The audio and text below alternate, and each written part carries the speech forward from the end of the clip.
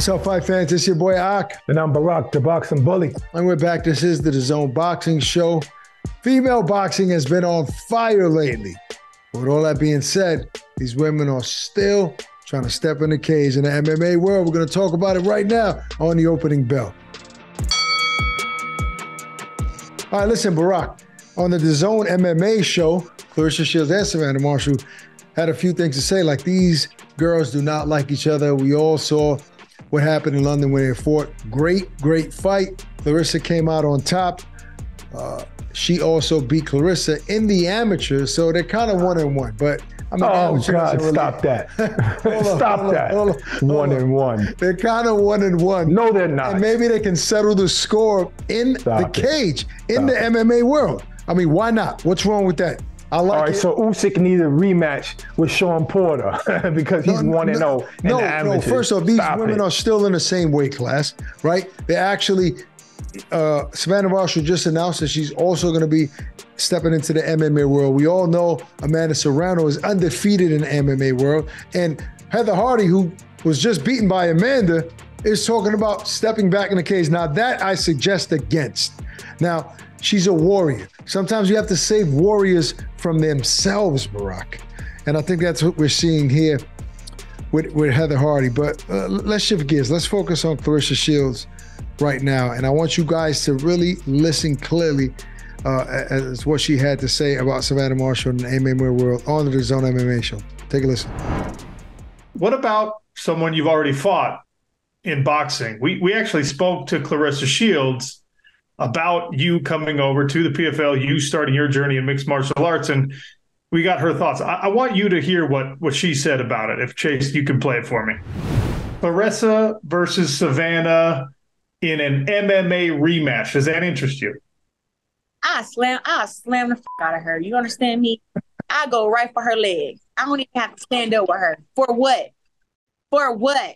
I've been doing MMA for almost 2 years. I'm not finna stand up with her in there. Soon as we go in there, I'm going right for her legs. And the thing is with Savannah, she wants to do everything that I do. She wants her life to be just intertwined with mine so bad. It's like, you're 30 and now you want to do MMA.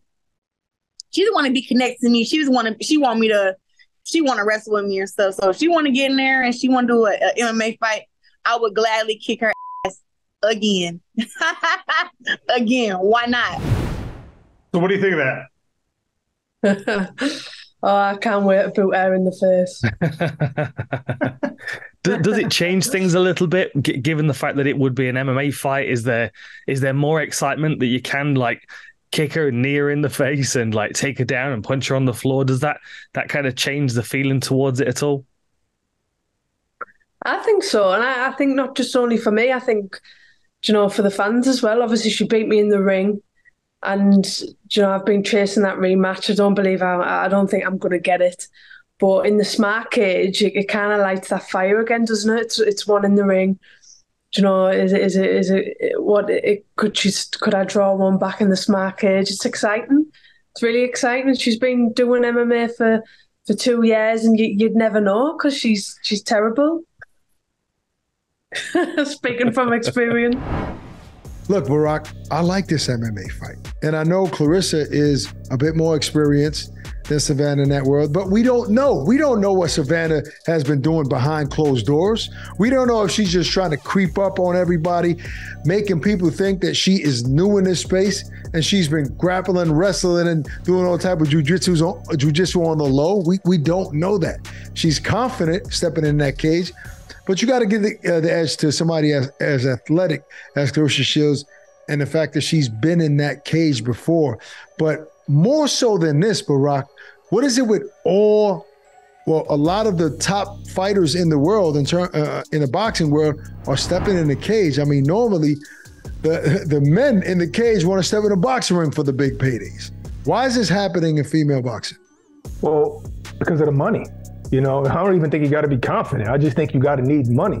I mean, I'm not going to let you slide with bringing up Heather Hardy and just leaving her, saying, oh, she shouldn't fight no more. I mean, no, I'm just saying I suggest against it. I mean, I'm going to treat it like I treat even the men. You know, sometimes I might feel in my heart, maybe they shouldn't fight no more, but I'm like, you know, do what you want to do. You know, it might not be safe, but do what you want to do. And I feel the same thing with Heather Hardy. She's a warrior. She's earned to do whatever the heck she wants to do. But think about this. In 2016, Heather Hardy made $20,000 the whole year in boxing. In 2017, she made $10,000. That's why I think she made about 150,000. Yo, but this one is different. That was 2019. She made 100, but she's never made even 50,000, even 30,000 in a fight before that. You understand what I'm saying? So that's why these women are going to the PFL, but that's why, or rather MMA, and that's why MMA is coming to boxing. The men in MMA are coming to boxing because for them, we make more money here, but it's the other way around. Amanda Serrano has made it so popular for women. It is odd, but Amanda Serrano made it so popular, women's MMA so popular, that women are getting money. Look at Instagram. There are women in MMA world, like UFC, Bellator, that got 1 million followers or more. That's hardly happens in boxing. Barak, just to chime in here, Amanda Serrano has recently been declared as the highest paid female boxer in the world today. By who? By who? By some list, but I know it's been by some list.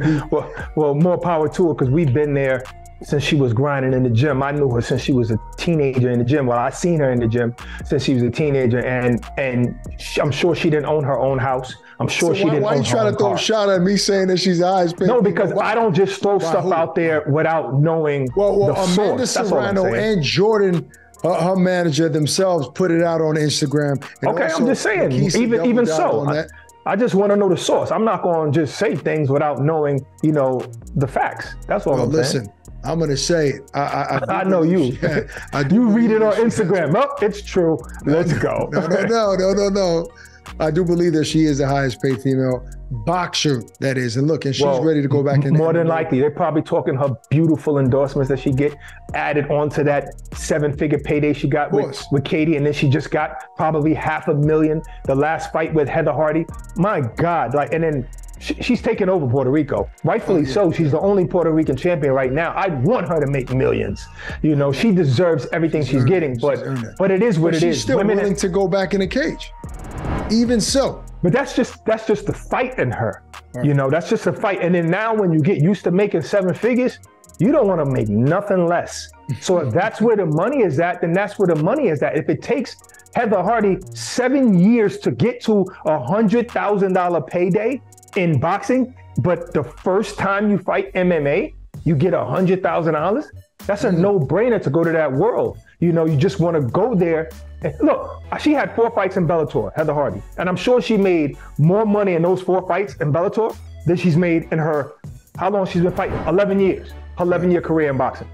Sad, but it is what it is. We need the fans to step up and watch women's boxing. And I think now we're leaning towards that now. We're getting that. We're getting more exciting fights, and we're getting bigger names, and the women are just fighting anybody. And I'll tell you what, it's interesting to me. It's more intriguing to me to watch these women in the cage, the boxers, that is. And we saw success. You know, we saw Holly Holmes come into the cage and be successful as a boxer at first.